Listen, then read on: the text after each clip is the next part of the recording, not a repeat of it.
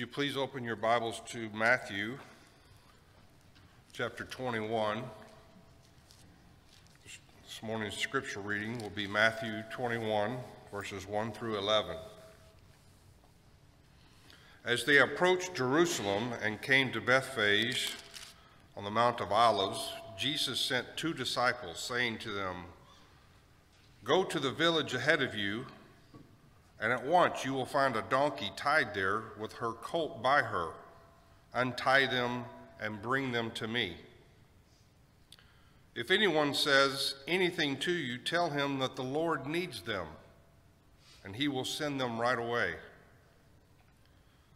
This took place to fulfill what was spoken through the prophet Zechariah.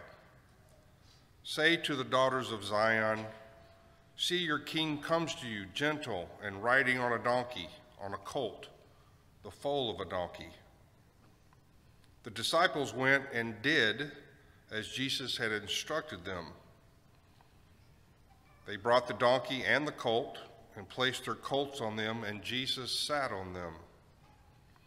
A very large crowd spread their cloaks on the road, while others cut branches from the trees and spread them on the road.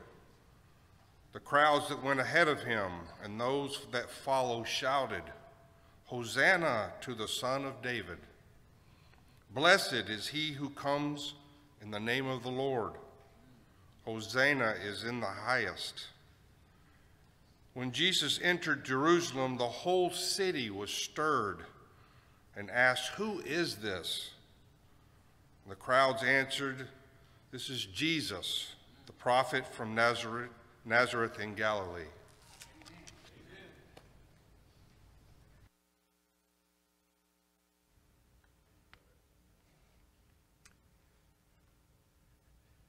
Thank you, Phil. It's always good to see you guys, and a great time of year. It's finally cooling off. We even have Canadians in the house, so you know it's got to be a good sign that things are getting much, much better around here. So that's a great thing. Lots of stuff coming up. Mission Sunday's coming up in a couple of weeks, and that's not that far off, and you will be impressed at the amount of things that are done in missions around the world by this church. And we won't talk about them all the time, but wow, is there ever a lot that happens. And that's going to be a special day when you get to be able to give and fund all of those things. So we have a display back here. Ken Fox came and set this up. I understand this is what he rode in when he was in Thailand. And so they have different kinds of transportation over there. The hard part was believing that Gene actually pulled this. That was the harder part. But yes, it is real and authentic, and I'm not verifying any of the rest of the stories. So Harvest Festival's on Saturday. Lots of great things are going on. I'm glad we're all able to worship God. I want to talk about going from a critic to praise.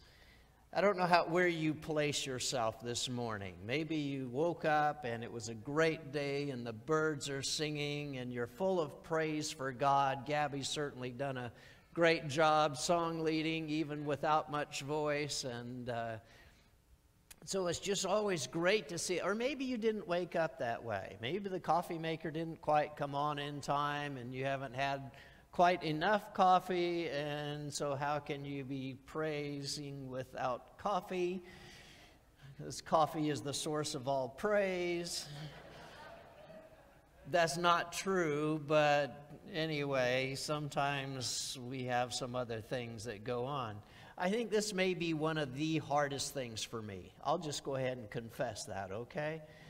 Because when you're in the place of trying to make things happen and trying to get stuff to work, your place is kind of to figure out what's not working and make it better. But the temptation is always to figure out what's not working. And so this isn't working, and that isn't working, and there's something back here that isn't working, and there's something down there that isn't working. And so you're constantly bombarded by all the things that need to be fixed. And when you're a person that always has to fix things anyway, whether it's broken or not, Yeah, that's my wife. She already knows. I mean, when you get it new, you might as well take it apart and see how it works, right? And so you end up being the critic, and this is maybe one of those things that needs to be turned around a whole lot. Some things do not need to be fixed, and things that are not mine and that I could give up on and get it, I don't need to fix them. I don't need to be in them. But it's a habit we get into, I think. And I saw this. Some people find fault like there's a reward for it. It seems like sometimes we're so good at that part, and maybe we need to be better at the praise part, because I think getting into the habit of being critical all the time can destroy our praise. And when you look at Jesus, you see a guy who promotes praise. Certainly he deals with all the sins and the disease and all the hard things of life. And yet he's a guy who seems to invoke more praise and fulfill more passages of praise than anything else, than anyone else. And so the passage that Phil has read to us in Matthew chapter 21 talks about an uncharacteristic event. It's a great time of praise for Jesus as he comes into Jerusalem. He's been to Jerusalem many times, and he's never done this before. This is just one of those things, one of those times where, okay, it's time for praise. And he waits at the top. There's a big hill that goes down and up the other side into Jerusalem. And he waits there, and he says, go get me the colt and the donkey. And they go get them. They bring them to, because this is going to be different. This is a time when they need to be able to praise. And he even has a prophecy that this fulfills. And the prophecy is about a king that's coming in. And so this is the coronation ceremony. This is the time when the king of the Jews is now going to be coming in with the hero's welcome. And there are times when this would happen. When the conquering hero came back, he would have a parade that kind of went into town, and they welcome him back as the conquering hero. And so Jesus is doing that. He's their king. It's the coronation. It's the announcement or pronouncement of, here the king has come to you, the Messiah, the one you've been looking for. And it's a time of recognition and a time of purpose. And so they bring those things for him, and they put their cloaks on the donkeys, and they put their cloaks on the road, and it's just a time when the crowd is shouting. And you know how it gets when it's such an exciting place and time, and yet nothing has happened. That's what's strange about it. There has been no healing. There has been no great miracle. He didn't just feed the 5,000. He didn't do anything. He didn't part a sea or anything like that. It's just he gets to the top of the hill and he says, it's time. It's time for this to happen. And since it's time for this to happen, he says, all right, so it's a buildup of everything that has gone before. It's a buildup of all the people and what they have done. And so it's talking about how they have, he has healed all of these people. He has taught, and they finally understood. They're able to see how it all works. And so he comes into Jerusalem as this conquering hero. And it's like an announcement. And the people who follow are always amazed. And they're always full of awe. And they've got branches that they're shouting with, and they've got their cloaks that they're using. And it's not just borrowing a coat. It's, you're so important, I'll let the donkey you're riding on walk over my coat. And it's so loud, and there's so much praise that happens. The Pharisees are really upset. And if you read the Luke version of this, it says, some of the Pharisees in the crowd said to him, "Teacher, rebuke your disciples." And he answered, I tell you, if these are silent, the very stones would cry out. What an incredible time it is for a time of praise. And it's a time of praise for Jesus. It's not just exciting like they've won something, though, or like there's a good sale, or that you got a new whatchamajigger. There isn't anything like that. This is just praise for who Jesus is, and that they understand and that they know this is holy. This is God on earth. This is an angel praise of what comes, and the people are so excited about this. They are literally walking with God into Jerusalem. They are walking with their Messiah. Wow, what a time of praise that should be, right? Man, that should be so, so exciting to realize what's going on there. And then in verse 12, chapter 21. Then Jesus entered the temple, and he drove out all who sold and brought in the temple. And he overturned the tables of the money changers and the seats of those who sold pigeons. And he said to them, "It is written, my house shall be called a house of prayer, but you make it a den of robbers." And the blind and the lame came to him in the temple, and he healed them. But when the chief priests and the scribes saw the wonderful things that he did, and the children crying out in the temple, "Hosanna to the Son of David," they were indignant. And they said to him, "Do you hear what they're saying?" And Jesus said to them, "Yes. Have you never read, out of the mouth of infants and nursing babes you have prepared praise?" What an incredible time, and yet you still have critics. Right in the middle of the crowd, right in the middle of everything that's going on, and everyone is praising, and yet you still have critics there to point out, please stop them from saying this. We don't like this. And there's always the person who's there to say, I don't like this, I don't want this. And Jesus is no exception. So how does he deal with it? He kind of answers their question, or he just ignores it. Do you hear what they're shouting? Yeah, if they don't shout, rocks shout. So which one do you want? I think you're happier with them shouting rather than the whole earth and creation shouting that the Son of God is here. And then when he gets there, the children, that's just amazing. But Jesus is not a critic. He doesn't criticize and say, now you shouldn't really have those people selling doves and selling lambs and changing money inside the temple. That's not what ought to be happening here. You shouldn't have them. He simply goes in and pushes them out. That's not a critic. That's a guy who does something about it. He acts on what he knows. You're not doing this. And when you have a guy who's very, very passionate about all of this, he is so passionate about this, they don't even refuse him.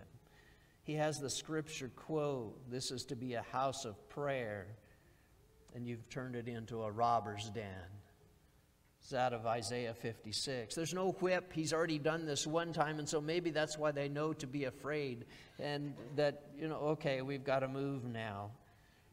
But this also isn't about a riot. He doesn't get anybody else. And it doesn't say there's another person that even helps him.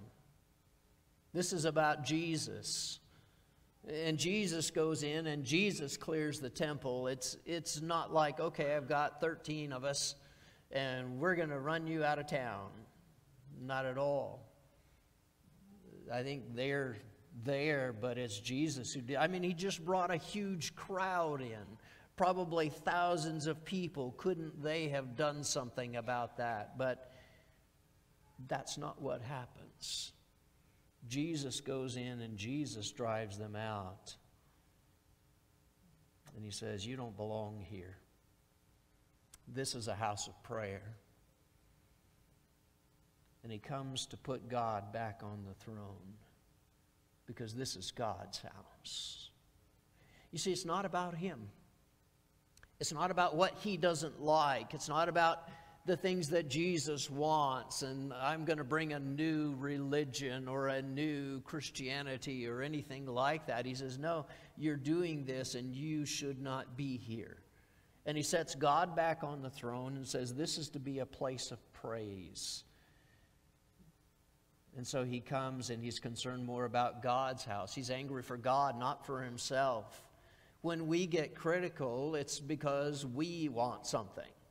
It's about us, and it's about what we prefer, and about how we want things, or it wasn't fast enough, or good enough, or right enough, or whatever was wrong with it. Then that's what we turn to as critical, and Jesus is not doing that here. His plan was not to destroy the temple. That's not it at all.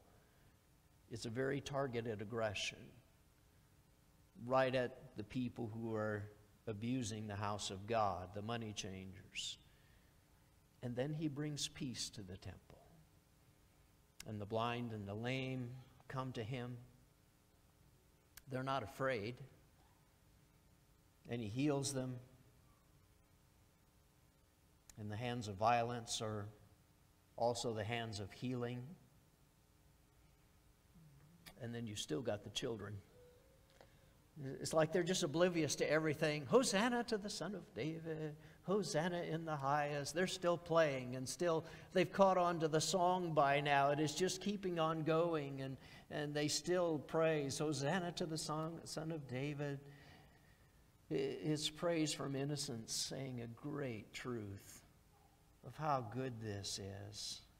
And again, the critics, the chief priests and the scribes saw the wonderful things that he did. Did you notice that in the passage? Let me give you that. Maybe I can't back up. When they saw the wonderful things that he did, that's when they criticize. It's amazing that you could see the wonderful things that he did and try and stop it. Try and stop the healing. Try and stop the children. You kids quit playing. We don't want to hear that. No more Son of David. No more Messiah talk. Because that offends us. They're indignant. Such behavior. This is beneath us. We don't deserve this. You should not be here. And they don't praise for healing. There's no Messiah joy that happens there. They're just saying, do you hear what they're saying? He's like, yeah, it's Psalms 8 too. That's what will happen. God brings praise out of babies. Praise comes from everywhere. If praise comes from everywhere, even children, even babies, shouldn't it come from us?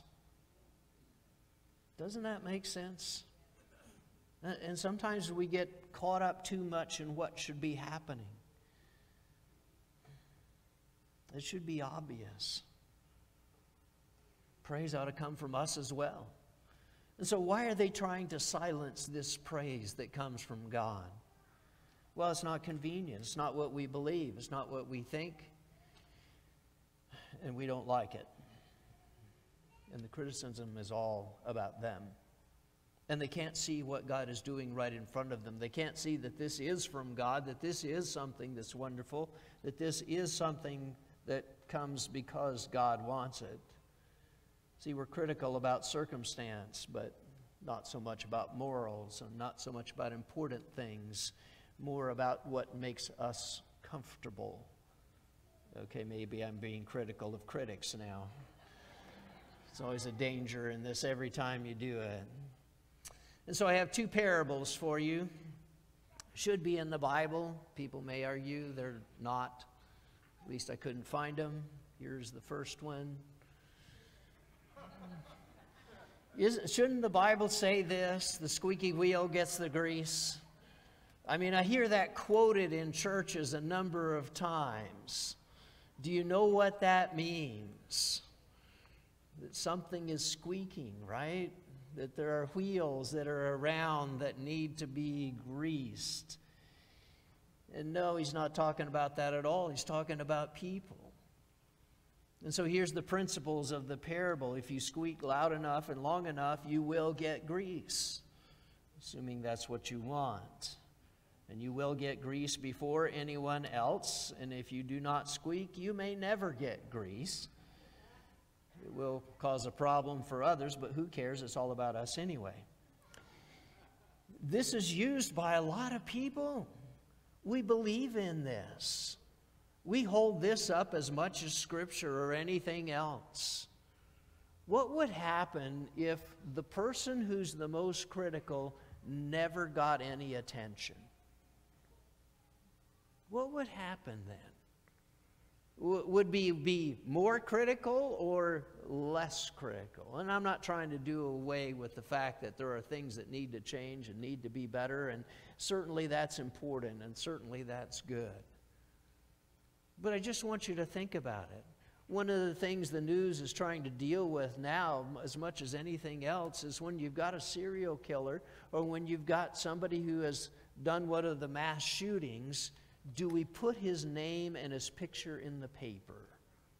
Do we put it on TV? Do we advertise because that was his intention in the whole beginning? He wanted that attention. Squeaky wheel, right? His agenda. You're going to listen to me now.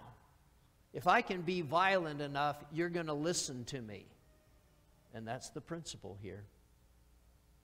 Not biblical. Not what Jesus would ever say. Not a way of looking at this. And it's used by everyone. It's used by Israel in the wilderness. We're going to grumble. We're going to complain. We don't have water. We don't have food. We don't like the food. And so God takes away their blessing. Here's the second parable that goes along with this, and you need to take these together. Squeaky wheel gets the grease, but the quacking duck gets shot. So you might need to decide which one you are, because if there's too much squeaking going on, then it is just not going to work. In Numbers 14, you see them complaining, we're not going in, there's giants in the land. God says, no, you're not. And he takes away their blessing. He says, that's what you're saying, that's what you're complaining about. He says, I will give you everything you're asking for. Every fear that you have ever had, I will bring on you. And sure enough, it all comes true. They were afraid they would die in the wilderness. Yes, you will get to. Because you didn't believe in God. You didn't follow what he was trying to say. And so they wander 38 years until those people die off. And so what does it mean to be critical? You realize that nothing is perfect. But everything is not broken. It's just where we live. And critical is where you never find any praise. Certainly you need to be able to say something if something is wrong. Is critical always bad? No, it's not. Sometimes you need to say something. Well, nothing ever gets fixed unless we know that. We may not need to be as critical, just fix it. Figure out a way for you to do it. Do what makes a difference. If it isn't working, say something. But it's not just saying it when it's about you. It's about saying it when it's about God and saying it when it's about other things that God's concerned with. So can we never disagree? We can find a solution. We can find a better place. Don't just sit back and say nothing and be upset and frustrated. But I think it comes down to this. Winning the war of words inside your soul means learning to defy the inner critic. But that's not the problem. The problem is, what does it take to get praise? We've got to defy the inner critic first of all and deal with him first of all, but then that's really not the issue. What does it take to get praise? And we may start out skeptical. Some of Jesus' own disciples started out skeptical. Nathanael had a scriptural objection to Jesus even being Messiah. Nazareth? You can't come from Nazareth. And he overcame that. I think two things. We have to believe in something bigger than ourselves. And it needs to be about that. Not about us, not about our comfort, not about what we want. It isn't our church. It belongs to Jesus. And it needs to be about what He wants. And we're just part of something that is bigger than us.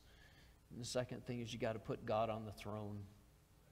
Because it isn't about us. Lips are for praise, not for grumbling. And that's the purpose He gave them.